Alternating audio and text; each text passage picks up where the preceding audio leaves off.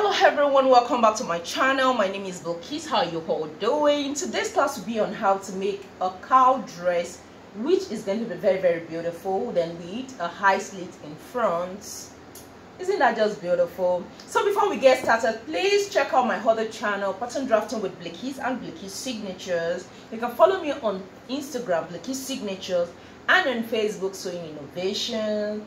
If you are interested in our monthly online classes and the sewing tools you see me use every now and then, please use the contact number in the description box below to get in touch with us. Now, I'm making use of a chiffon material, as you can see in this video, but please, when you're making yours, use a flowery, satin, chiffon, crepe, any type of beautiful material to make yours.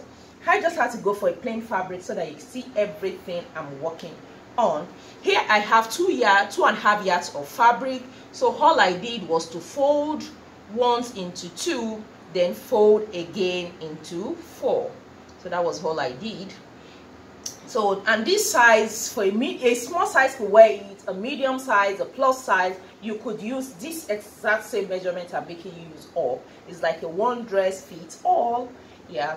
So what do we do? The first thing is to get the starting point. So this will be the starting point. The next thing you are going to need is your hip measurement. So from the starting point, I inserted my hip measurement, which is 24 inches. And then I went down to the hem of the dress, which is 41 inches with seam allowance. It's actually a short dress. You can also make it long if you wish to. So let's get started. The first thing now we are going to do is to insert the 3 inches first. So this will be where the 3 inches will be. So it's the satin fabric, is going to be moving here and there. The next thing will be to insert the measurement from your center back to your sleeve, wherever you want it to stop. And this type of dress is not really a long sleeve, so it's something before your elbow. So for me, I'm making use of 19 inches with seam allowance, which is quite short and nice.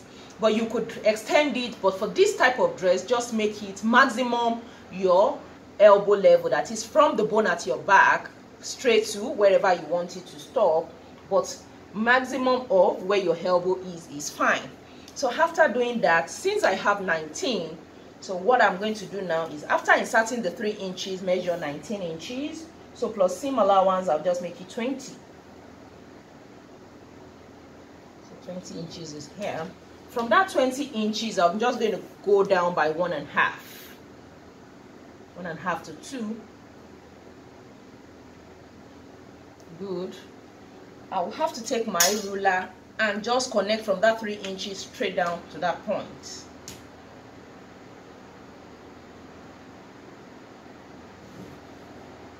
I'm working with a chiffon fabric, so it's moving here and there.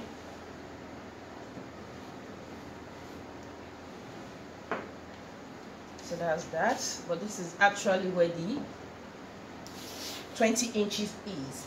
After doing that, the next thing is you need to determine the opening on around your arm, whereby the belt is going to pass through.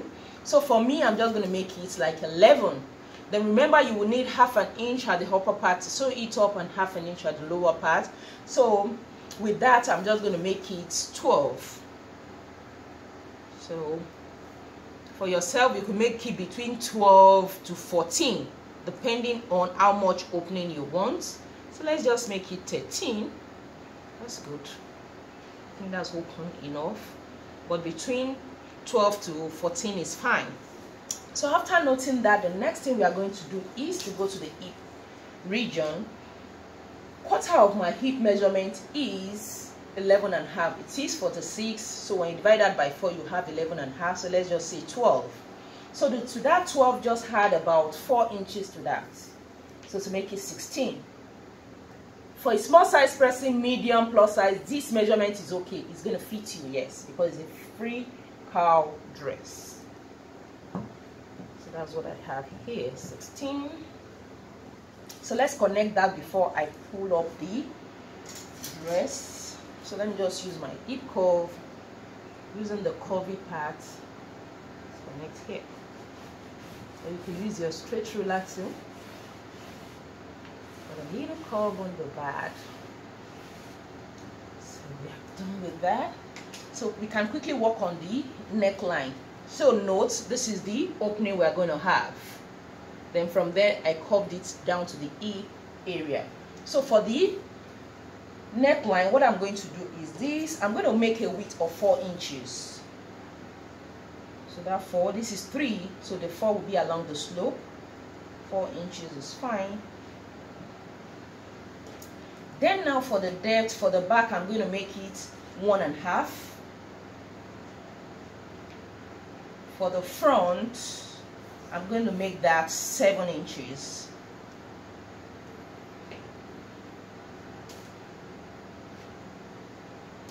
With my hammer curve, first the back.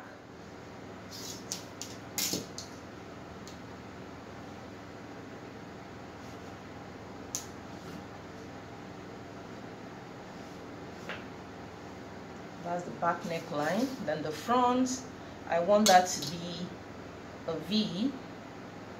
So for that V, you can come in like 1/4 of an inch straight and curve it down.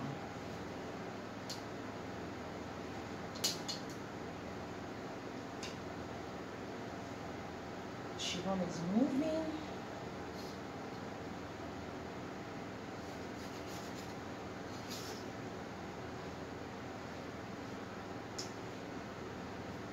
So this is what I have. This is for the back, this is for the front.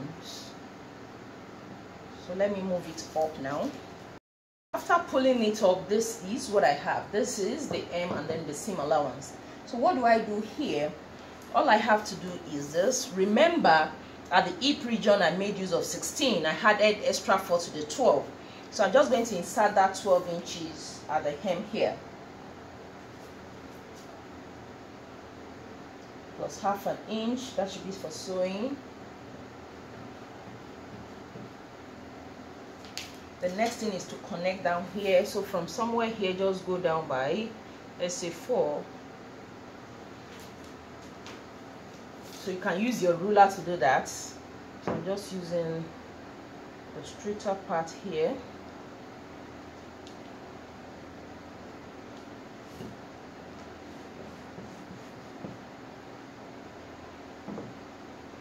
Just moving here and there. So this is what I have. So at this point, just blend this in. Take your time.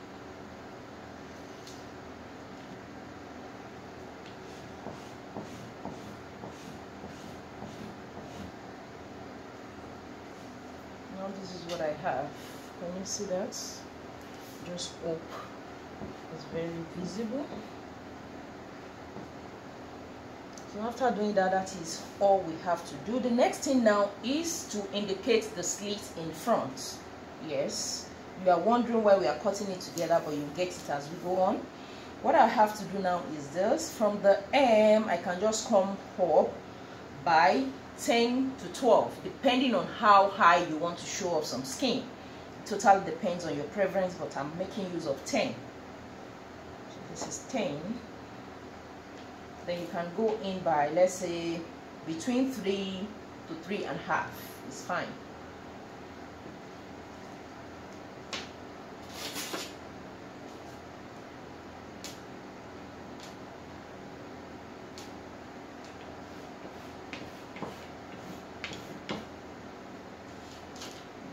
It's easy working with chiffon. It keeps moving here and there. See that? So let's just make a little curve here because you don't want it sharp.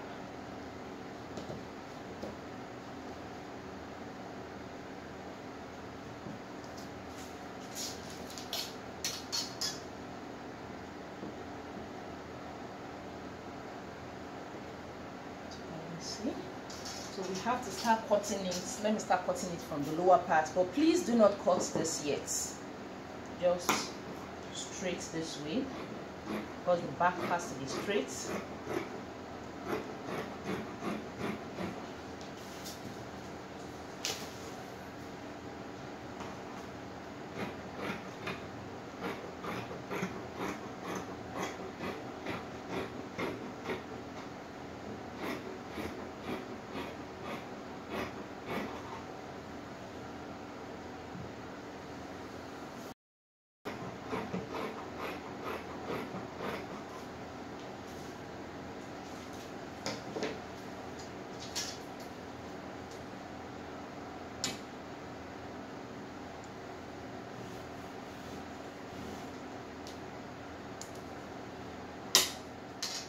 last part is going to be the opening. We'll have to notch that point.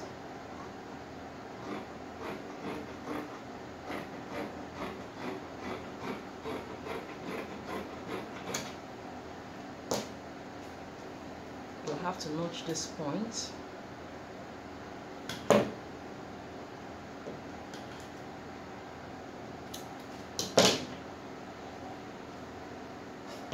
After notching, you have to cut the back neckline.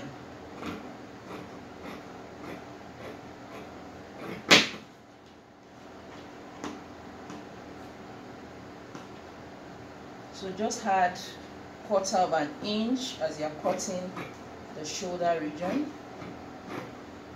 Just 1/4 is fine.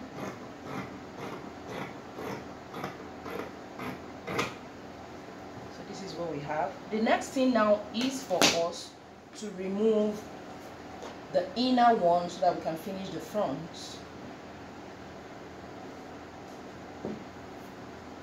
So this will be the back. Let's set that aside. Fold back. After removing it, then we can cut the front neckline.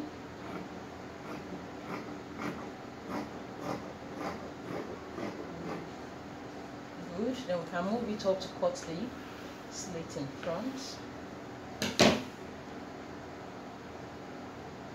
Take your time. Just follow the curve.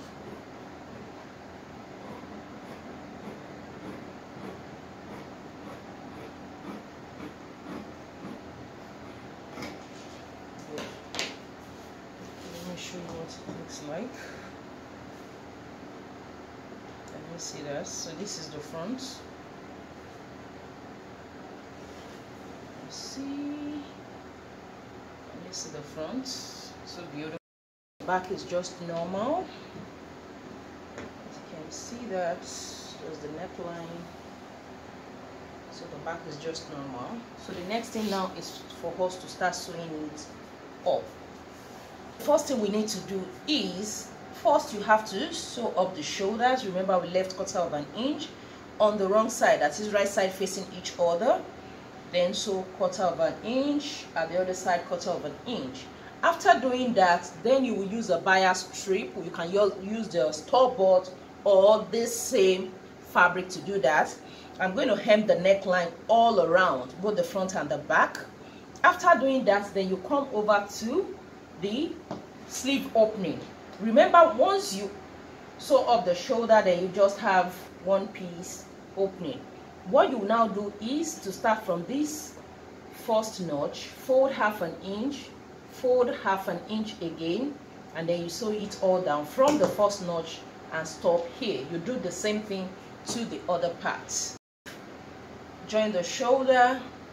I've hemmed the neckline. I have to press it with a pressing iron. I've not done that. Then I hem the sleeve opening.